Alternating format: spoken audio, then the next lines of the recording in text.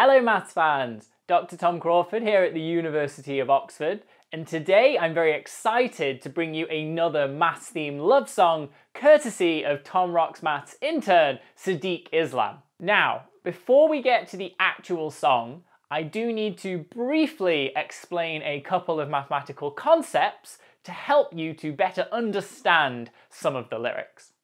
First of all, Siddiq will be singing about two polynomial functions. The first is -7 times x to the power of -8 plus 3.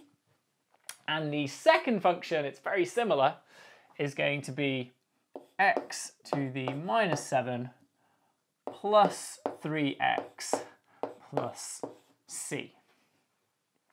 Now, for those of you who have some experience with calculus, you may notice a relationship between these two functions.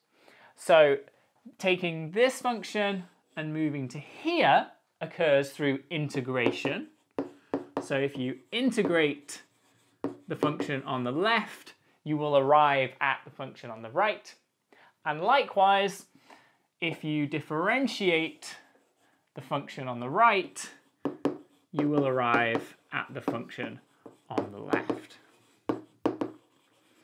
And this relationship between these two functions is really key to the song. Another interesting property of these two functions comes from drawing their graphs. So if we were to do this, and let's just focus on the positive quadrant, so x and y, both positive numbers.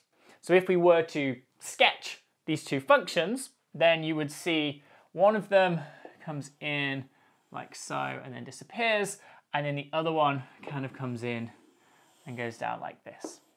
So the key thing here is that these two functions, their graphs, do not intersect. Siddiq will also make reference to a couple of other functions and their graphs in the song. These are the exponential function and its inverse, the natural logarithm. If we briefly look at their graphs, then what we have here is, for x and y once again, the exponential function increases very quickly. So it comes in from 0 and then it goes up very quickly like this. So this is e to the x, or exponential function. And the natural logarithm, which is the inverse function of the exponential, this sort of comes in here and then goes down like this. So this would be the natural log of x. And just like the graphs over here of our two polynomial functions, these two graphs also do not intersect. However, whilst this is true for real valued solutions, the graphs do not intersect as shown on the plot. If we allow our solutions to be complex, then there are in fact intersection points. And you can see this by doing a little bit of algebra. So if we wanted to solve the equation, it would be e to the power of z is equal to the natural log of a complex number z, and we are looking for complex valued solutions, z. Now, there are two ways to write a complex number z. We can write this as z equals r e to the I theta, where r is the distance from the origin and theta is the argument, the angle with the positive x-axis. This is called the polar form. And we can also write z as x plus I times y. So x here is the real part and y the imaginary part. Now, if we substitute this one, the polar form, into the right-hand side, then we can say here the right-hand side of this expression is equal to the log of two things. So we have the log of a product. The log of a product is a sum of logs. So it becomes log of the first part. So we get log r plus log e to the I theta. But log is the inverse function of e, so they cancel, and you get log r plus I theta. And if we now rewrite this in terms of x and y, this becomes log of the square root of x squared plus y squared plus I times arctan of y divided by x. And here I've just used the standard conversion from polar coordinates back to the Cartesian plane. Now, in the left-hand side, we're going to use this form of our complex number. So substituting that in, we can say the left-hand side is now e to the x times e to the iy. But e to the iy, that's Euler's formula. So we can replace that with e to the x times cos of y plus I times sine of y. And if we split that up, that's e to the x cos of y plus I e to the x sine of y. So now we can actually equate the real part and the imaginary part of these two expressions.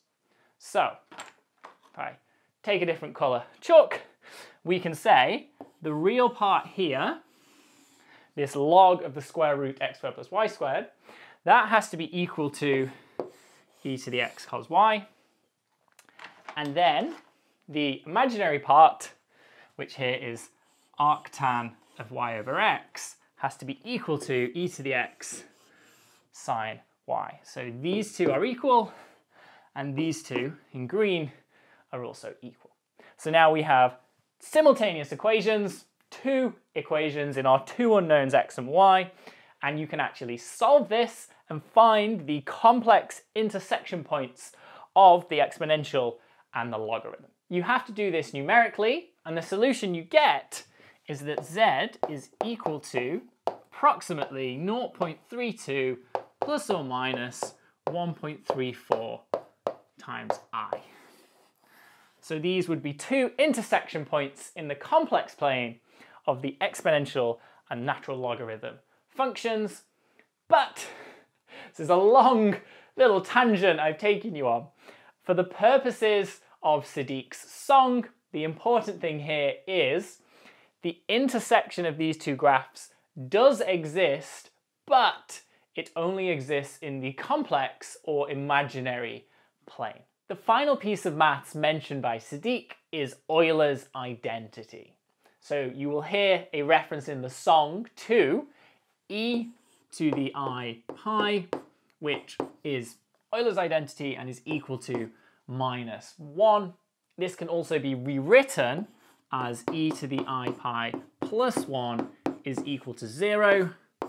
This is my favourite version of the identity because I believe this one to be the most beautiful, and this is seen as the most beautiful equation in all of maths precisely because we have the 5 main mathematical constants. So e, I, which is the square root of minus 1, pi, 1, and 0. So the beauty of this equation will again be referenced in the song. There's also a throwaway comment to minus 1/12 being the sum of the natural numbers, but I think at this point we all just want to hear the music. Siddiq, take it away. You plus me is all I'd ever dream to be. You see, you're my minus 7x to the minus 8 plus 3, and equally I'm your x to the minus 7 plus 3x plus c. Woo.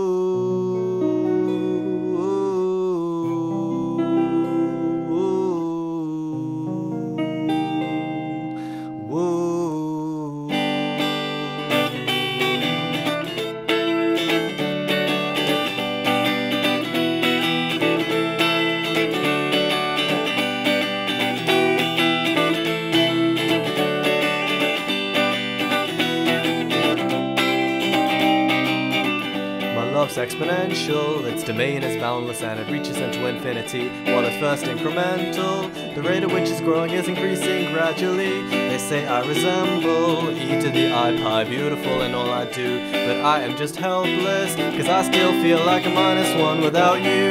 Plus me is all I'd ever dream to be. You see, you're my -7x to the -8 plus 3, and equally, I'm the x to the -7 plus 3x plus c. Ooh.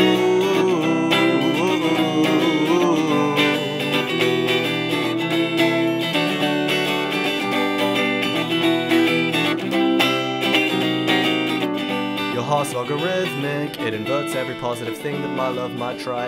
It's just tough luck, isn't it? My love will only touch your heart in an imaginary place like I could try to envisage any other number from infinity to 1 or 2, and then sum you'd outdistance. Well, I still feel like a -1/12 without you.